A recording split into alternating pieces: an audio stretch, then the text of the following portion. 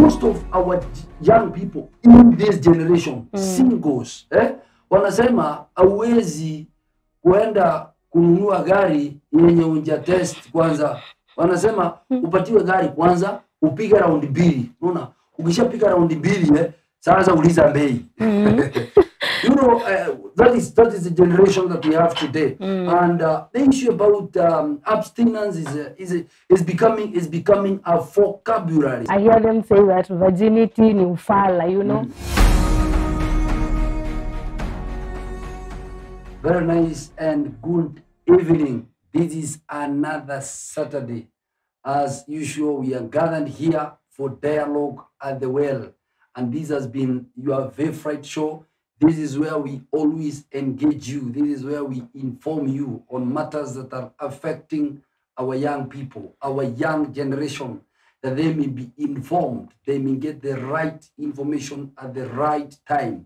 And today, we are here back again to engage you. We are here back again for a serious conversation on some of the issues that are still affecting our young people. And today, we are glad to have a very wonderful guest here that is going to introduce herself, and then we get moving. Karibu sana. All right. Good evening, our viewers. Thank you very much. My name is Sarah Kibazo, and I am a life coach. I am a trainer. I'm also a counselor, and I am a mother, and I am a wife. And besides that, I do mentorship programs for teenagers. Yeah.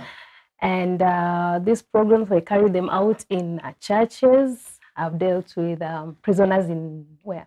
I mean prisoners in juvenile. Yeah. Yeah, young people in prison.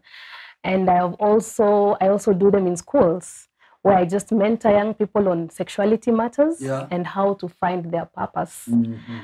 And besides that, I also do trainings for parents on how to talk to their children regarding sexuality. Yes. You know, many times parents are told to talk. But then they're like, how do I even begin this talk? Yeah. How do I talk? So that is one of my area. And I thank God he has graced me on that. Yes. So that is our guest. Na amesema vitu mingi mimi hata siwezi rudia. Ile nakumbuka tu ni life coach. Hizo zingine ni sawa sawa, tutazijua tukiendelea. And she mentioned quite a number of issues that she deals with. And when you mentioned about being a life coach, you know, dealing with sexuality among young people in schools, in colleges, and finding their purpose in life, you know, that captured my heart, because that is what we usually deal with here. That is, vijana waweze kujua, you know, how they should go about issues of life. Kwa sababu kuna so many young people that are losing out because they don't have the right information.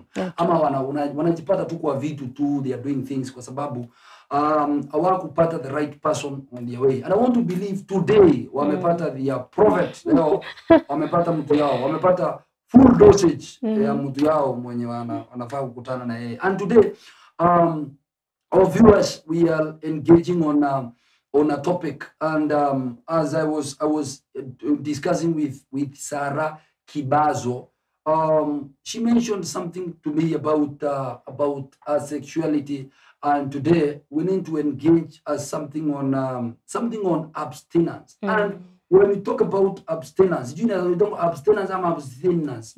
Whatever, you abstinence, you abstain. When we were trying to look at this, I have discussed, I have interacted with young people, also being involved in a number of things that happen around our young people, that most of our young people in this generation, singles, wanasema hauwezi kuenda kununua gari yenye unja test kwanza. Wanasema upatiwe gari kwanza, upige round 2. Unaona? Ukishapiga round 2 sasa uliza bei. You know, that is the generation that we have today. And the issue about abstinence is becoming a vocabulary. Basically, according to you, what is abstinence? Hey, you really say it. It's becoming a vocabulary. Yes. Many young people don't want to hear that, or rather they don't use it. Yani ni kama ni kitu ishapotelea. it's something for old people. Yes. I hear them say that virginity ni ufala, you know. Ni ufala, wewe umechanganyikiwa kabisa. Oh, umechanganyikiwa. But basically, abstinence is keeping away from, withholding yourself from, refraining yourself from. We can use those words. Yeah. And then from something, because there are several, you know, ways you can abstain from something. Maybe you're abstaining from different things, from food, from drugs, you know, from sex, which is our main thing today. You can abstain even from talking to people. Yeah. And in our case today, as we talk about abstinence, and especially in the biblical context of it, it means that you're keeping yourself away from sex until you're married. Yes. Okay, or until you're in the marriage context. Because you can be married, but then you're still having sex with other people who are not your wife. Yes. So now you're abstaining yourself until you're in a place where you are now married to someone who is your husband or your wife, and you're having sex with them in that context of marriage. All right. Yes. So today, as you mentioned, that there are different ways or types of abstaining. We are not talking about food. We are not talking about leisure. We are not talking about people. We are basically talking about sex. And when we talk about abstaining from sex, our young people, our generation, wanasema, is outdated. And the big question today, or the bone of contention today, is that is abstinence for young people outdated, or for singles outdated? Imepitwa na wakati. Ni kitu ya wazee. Ni kitu ya wazee. Is it outdated? Well, let's go back to the Word of God, because that is where we drive our principles, especially my principles. When I do mentorship, I base them on the biblical principles. So as I was doing my research, I came to realize that there are 22 verses that talk about abstinence in the Bible. 22 in the whole verse, in the whole Bible. So if we say that abstinence is outdated, then we should also be saying the Bible is also outdated. And if we're also going to say that abstinence is outdated, then everything else that's pertaining in that Bible should be outdated. You know, nowadays we have this thing. People want to, you know, read the Bible and take what feels good for them. So there's a verse in the Bible that says that all things belong to us. So we want to take that one because we want everything to belong to us. But then we don't want to take that one off. Keep away from sexual immorality. We don't want to take that. So if it is outdated to you, then let the whole Bible be outdated. Yes. But if the Bible is still living and the Word of God is still living, then abstinence is something to go with. It is part of us. Okay, that is now an argument based on the Word of God. What about somebody that has never been to church, has never witnessed anything to do with the church? Abstinence, is it banned for them? Is it outdated? Wao wanaweza endelea kwa sababu sisi tuko na Biblia. Wale hawana Biblia wasonge tu. Wacha tuongelesha watu. Tuambie kwanza consequences. Ni nini wakijiingiza kwa mambo ya, let's talk about ngono before they are married, what are some of the consequences they are likely to face? And these consequences are not for girls, they're not for boys only, and they're not for the unsaved or saved. It cuts across because we are all human beings, and God is the creator of all of us, and is the one who created sex. So number one is you invite so many spirits when you get yourself into sex. Okay, you invite spirits that are not yours. And you see those spirits, think about a thief. Mwizi akikuja kuibia simu yako, you know they don't have conscience. Sometimes they can even mug you and even kill you because of that phone. Because their conscience is already dead. But can you imagine that person cannot keep that phone with them? They will go in, they want to dispose it. They want to find a way you are okay. You know? The same thing, because it is not theirs. Can you imagine? That is a thief. Now, the same thing with someone who gets into sex and you acquire a spirit that is not yours. In one way or another, it will always want to manifest. It will start to manifest itself. That's why we are seeing so many soul ties in marriages today. People have spiritual husbands, spiritual wives. So marriages are not working because somebody involved with themselves with a certain spirit. Sasa spirit imeanza kuji manifest in your marriage. And now our pastors nowadays, they don't have any other work except kutoa mapepo. So most of the marriages that are not working today, the bottom line is that they are laid on the wrong foundation of people that did not abstain. Well, that is one or two. two of the reasons. Yeah. There are so many reasons. We cannot just base it on that. Yeah. But there are so many reasons. But this is also one or two of the reasons why. Yes. We are not closing it there. We are saying there's also the guilt aspect. Okay. I think sex is one thing that you will always just feel guilty about it, especially if you are not used, especially if you're outside the marriage context. That's why you will go today, go tomorrow, sasa go another third time, because now unataka kusanctify ile ya kwanza, usanctify ya pili. By the time you're going for the third or fourth, ushazoea. Your guilt conscious now imeanza kukufa. That's why you see in marriage, when you get out with your wife, people don't start asking or telling each other, these people, it's like they had sex today. They don't. But when you're walking outside, if you're a girlfriend, boyfriend, you're coming out of a house, even you yourself, you're just feeling like, ni kama wamejua. And even sometimes you're like, we toka kwanza, alafu mimi nifuate. Upimie. And if you're going to church, you're like, we enda church kwanza, mimi ndakuja. So, because nobody has even asked you, but you're just feeling guilty already. Yes, because that is unakaa kama unajiangalia ama hizo vitu zimenibaki, you know. And then again, it opened doors for other vices. The Bible says that sex is one way, is one sin that you commit against your own self. So if it is something that you commit against your own self, and you're able to commit sin against your own self, then any other thing you can be able to do. Yeah, if you're able to do sex with 1, 2, 3, 4 people, you can be able to abuse anybody. And you feel like you can, even taking alcohol will not be hard to you. Because you've already opened yourself for anything. Anything. And you see the Bible says that the person who has no self-control is like a city without a wall. So a city without a wall is ready to be invaded. So anything can invade you, be it drugs. That is why you find many people, they backslide. And then after some time, ameanza kukua, mara mnasikia anakunywa, anaenda sijui wapi, because now he has already opened himself to other vices. Another thing is the unwanted pregnancies and the STIs. We can't mention that because actually that is I think it is the demon. Now, please, on that, we have a generation of young girls who have no problem with STIs and HIV and the rest. Hiyo kitu wanaogopa ni ball peke yake. Wanasema mimi kama sijapata ball hizo zingine hazisumbui. Wanasema siku hizi ukimwi ni malaria. I mean, I have a friend of mine who teaches a lot on STIs. If there is a person, I would even want him to teach the whole girls about STIs. I'm telling you, or boys. I'm telling you, people will just refrain from these things. It's only that you cannot talk, when we meet, and maybe you have gonorrhea. It's not so easy for you to tell me. It's because they are very personal things and private things and very shameful things. So they shouldn't tell us they're not, they are afraid. They are afraid. And that is why they are trying to use, protection to curb all that thing. But in most cases, when people commit sex, I'll tell you some of the reasons why they even get into that. Because they are so impulsive. They'll just do it out of, curiosity. Wacha tu tuone vile itakuwa. Wacha tusitumie leo protection. Wacha leo tujaribu kama haina. And you see now, all these things you are able to get. Is it STIs? Is it pregnancy that is now curtailing?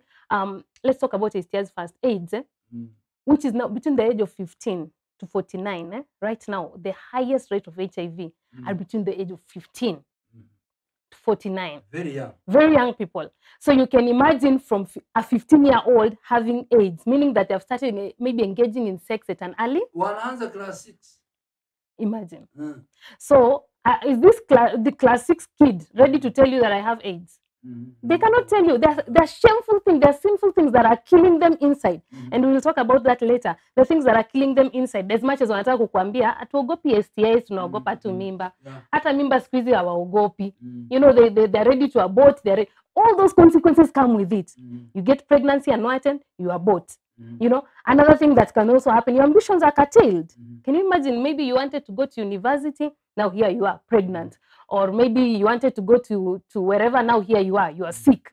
Sometimes maybe there are some countries you cannot even go when you have some kind of diseases. So your ambitions are done what? They're curtailed. So you find that this kind of a person, they enter into unplanned marriages. And I want to tell young people, marriages are not for jokes. Marriages are not, they're not places that you just go to be hugged and to have sex the whole night and every day. That is not the basis of marriage. So you find that all those things, and those things fall onto everyone. The unborn, unborn again people, and those who are born again. Ama kuna pregnancy inachagua. Haichagui hata AIDS haichagui pastor, haichagui bishop, na haitachagua mtu ambaye hajaokoka na ule hajaokoka. So we better be ready.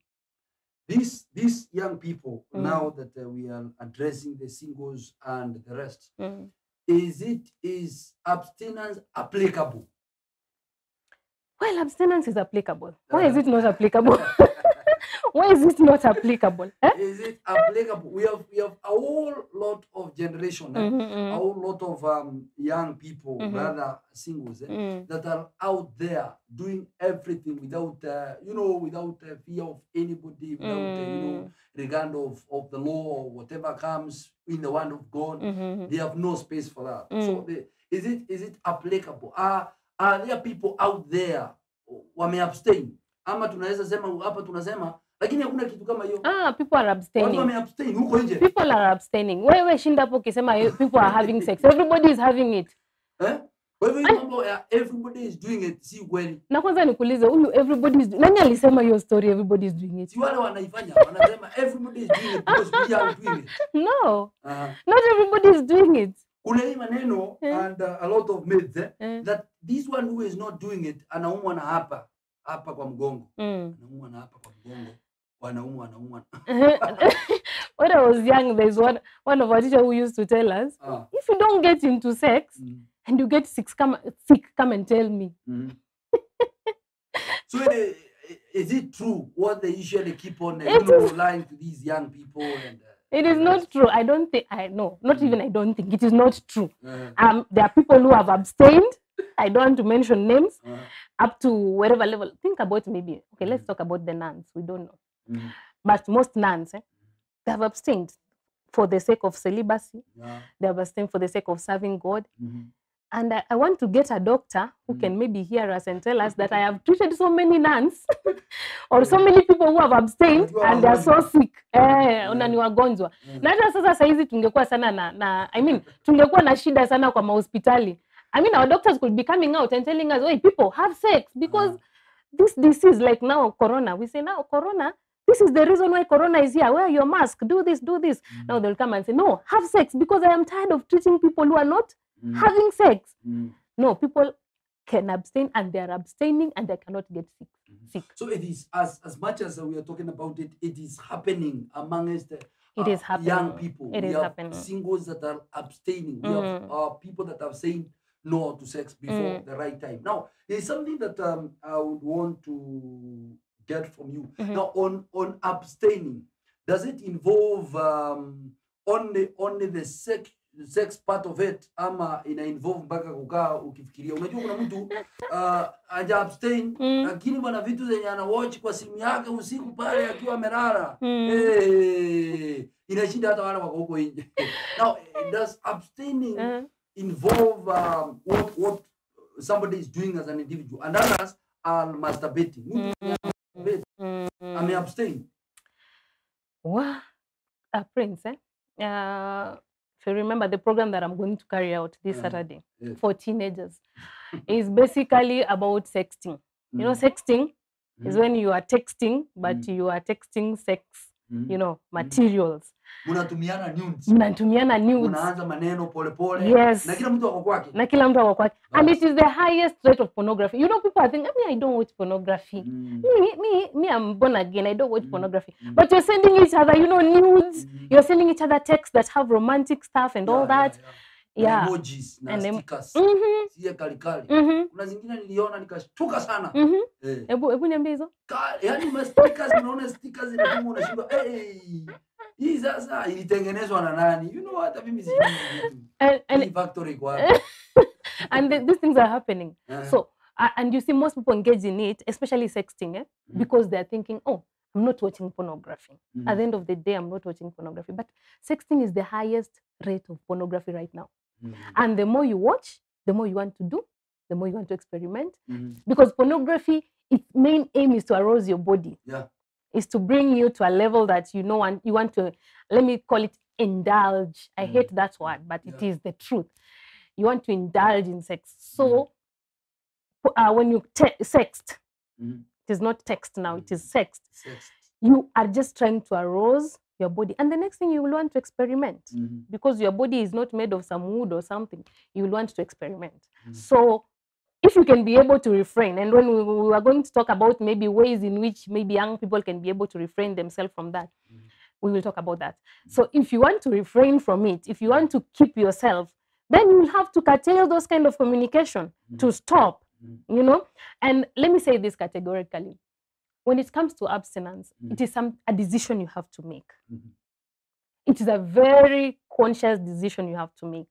And probably in our part 2, we will still talk about that. It is a decision that you have to make to consecrate yourself. Okay? Especially if we are talking about to young people, I mean to born-again Christians, to consecrate yourself for the purpose of marriage. Okay? And still, you may be that person who say, me, I don't want to get into marriage. I don't want, you know, for your own reasons, which is fine. Maybe you want to serve God with your body. It is okay. But now when you tell yourself that I want to serve God with my body, then you have to mean it and ask God to help you to go over it. Yes, because Paul tells Timothy that it is a sin that every time besets young people. So every day iko tu hapo inataka inakusukuma kila siku tu. Look at our you know what, our buses or our matatus. Yani hata kama unataka kufunga macho iko tu hapo. So it is something that besets us every now and then. So it is a decision you have to make. A young person asking that mimi sijawahi lala na mtu and I'm getting married lakini nimekuwa nikiwatch pornography, nimekuwa nikisexti, nimekuwa nikifanya masturbation. Huyo mtu ameabstain? Huyo mtu haja abstain. But then you have to decide. You have to decide just to curtail yourself, even from music. Even from music. You know, there's some music. There's some music you're saying, oh, this one is just a love song, you know, and love songs. No. You have to just tell yourself, you know, like Job did. He made a covenant with his own eyes. Say, I will not. I have made a covenant with my eyes. And you have to get to that level. Into that level of saying that I have made a covenant with my eyes. I have made a covenant with my phone. Okay? That's why I'm saying at the end of the day, it's a decision you have to make. Yes. So abstaining includes that what you are going to do. Even so, abstaining is not just about the private parts. It includes even your eyes and your legs. Ile miguu yenye inakupeleka kwa watch zile mbaya. Na inakupeleka mahali pale. So it is abstaining kila kitu. That is everything in us, from the mind to the eyes to our mouth to you know everything else that happens around us. This young person that is watching us, alafu anauliza sasa nilikuwa nimeabstain nikajipata kuna secondary abstainer. And I wanted to talk about that actually. Kuna secondary na kuna primary. Na tutawapatia sisi tunapatiana a chance. I like God because of the fact that he says that he puts our sins away, like, you know, from east is far from the west, and then he makes that which was as red as scarlet to be as white as, yani unakaa ni kama haujawahi. You know, that is the beauty of having God in your life, or rather involving him even in your abstinence. You involve him and tell him, you know what, God, I want to start anew. And you know, when he turns back and looks at you, ni kama hata haujawahi fanya. So that is why now we say this is secondary abstinence. And that is why now we also have secondary virginity. Yes, you can begin from a place. You are not too late. You are not too far. No sin is too high to be forgiven, you know. So they can still do it. They can still begin. So wale walikuwa wameabstain wakajipata wamefanya maneno, they can still you know, attain secondary abstinence. Na wakianguka tena kuna university.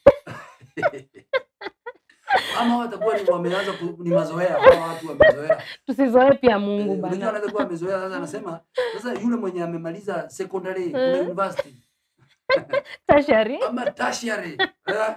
Tertiary. Anyway, that's a story for another day. Na alafu sasa wewe mwenyewe you are married. Did you abstain? Ama unatuambia vitu. Okay. Unataka tukague. That's a story for another day. That's a story for another day. Taongea siku nyingine. Okay, now This is Sarah. Sarah, please do your parting shot. These people, you'll be joining them for part 2 next Saturday. Yeah. All right. I want to speak to young people. There's a verse that really directed me when I was also young. Yeah. And it was in Matthew 23. So it says that if you're faithful in small, God will make you faithful in much. Yeah. That meaning that if you can be able to keep yourself right now, when you're just alone, when you're just, just you and you yourself, you just have that small person of you. Yeah. God will make you in charge of so many big things. Meaning, if it is a husband, a husband that is good for you. If it is a wife that is good for you. He'll not just give you anything. He'll give you something that he has also packaged. Yeah. And the packaging of God. He says that his blessing has no measure. Yeah. They're running down, they're running over, shaken together. They're overflowing. So he'll make you be faithful to bigger things. So if our young people can really hold on to this, look at the consequences. You don't want to go through all those kind of things. But if you can just give yourself, like, now I've made up my mind, I'm making this covenant with myself, I'm not getting into this thing. It is possible, it is doable, and you can make it. You had it all from Sarah Kibazo, that if you are confident enough that you need to achieve your purpose and your destiny and become the person that you want to see, then you have to start it now. She says that there is secondary abstinence. If you have not abstained mahali ulikuwa umefika mahali ukawacha, she says that you can get restored. You can abstain again. It is possible. It is doable. Whatever the generation, our young generation is lying out there, that it is not possible, haifanyiki. She says it's a big lie, and we can do it. And as young people, let us pursue our purpose with purity. Purity is possible. Inawezekana. And because we need a whole lot of a good generation, a blessed generation, people that are focused with the future, it is good to abstain, because there are all the consequences you can talk about. You cannot afford to miss this. We are coming up on our part 2 next Saturday. You cannot afford to miss this. So be tuned. This has been Dialogue, and the Well always come to you every Saturday at 6 p.m. on Wema TV. You are wonderful people. God bless you.